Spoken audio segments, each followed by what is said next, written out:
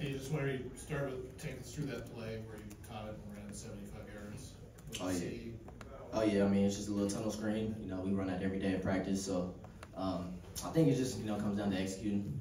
Noga had an amazing block. That play doesn't get started without him, so I want to give a real shout out to him. I hope everyone, understands that. But when guys do their job, big plays like that happen. So, I'm excited, but I'm more excited for the team to help us get a win.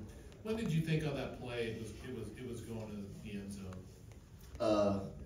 Really, when I caught it, I saw it open up, and I'm like, yeah, there's no one going to catch me. So I just had to make one miss, and after that, the rest was all daylight. Try to catch up to Silas. That reminded me, I'm not sure if you guys remember Tyreek Hill catching, can't remember his name, but the running back like 40 yards downfield. Me and him trying to just race to the end zone. So, it's fun experience, and, it's fun to be out there with your brothers doing that. What did you think of the performance today? Did you feel like you guys were sharp, or did you feel like it's Yeah, I say it's a little 50-50. There were definitely some things, we need to clean up and execute on. But, I mean, we did our job, so, we got to win, but there's always stuff you can learn from. It wasn't the best offensive performance.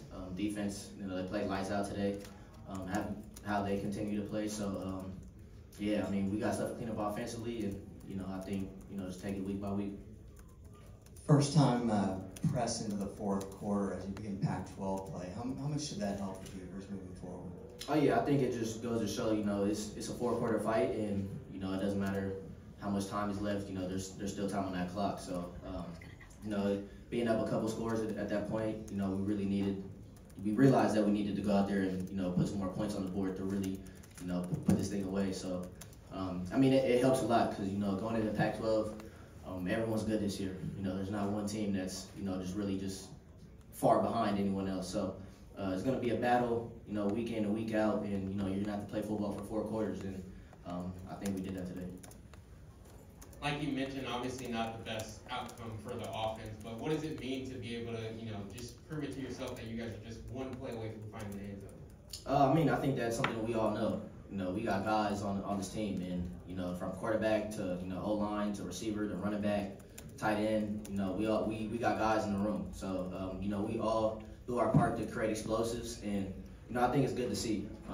We don't have to go make a 9-10 play drive when we can go out and do it in one. So it's good, tempo wise for us. But obviously, like I said, we got more stuff to clean up, and we'll dive into this film tonight, tomorrow, and digest, and on to Washington State.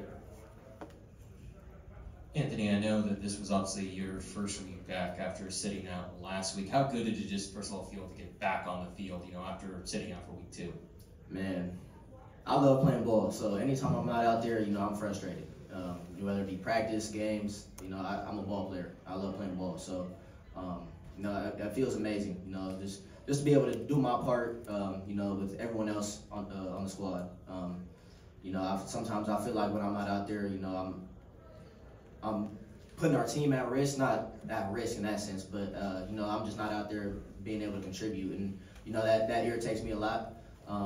But being out there with the guys, there's nothing like it, and I'm just glad we got a win today. I know you're a pretty humble guy, but you were 3 yards short from a 100-yard receiving game today. I mean, 3 yards short? 3 yards short. Does it sometimes make you, do you sometimes wish that, hey, can I just get one more ball my way? I know probably in the moment you don't know that, but as a receiver, you want to do as much as you can. You sometimes wish you could just get that little extra yardage where the yards and stats not really matter to you really much in this game. As long as we get a win, it doesn't matter. I thought I got 100. I didn't know I was 3 yards short, so that sucks to hear. But sorry to be the I'm glad we got the win at the end of the day. So that's all that matters. One thing that I've watched over the last 3 weeks from you guys down in San Jose State, taking on UC Davis and now San Diego State, is that DJU's not afraid to throw the ball downfield. How much confidence does that give you and the rest of the receiving core that even when he throws, a deep pick or something like that, that he can shake it off and then come back on the next drive and make another big play like the play to you, 75 yards down, and you guys can just keep rolling and taking those shots as much as possible, just whatever it takes to get the win? Yeah, I mean, we put a lot of work in to have that trust and that confidence, and it's a two-way street. So it's been fun to work with him. Like I said, we got some stuff to clean up. But I mean, yeah, he's a hell of a ball player, and I'm glad we got that guy back there.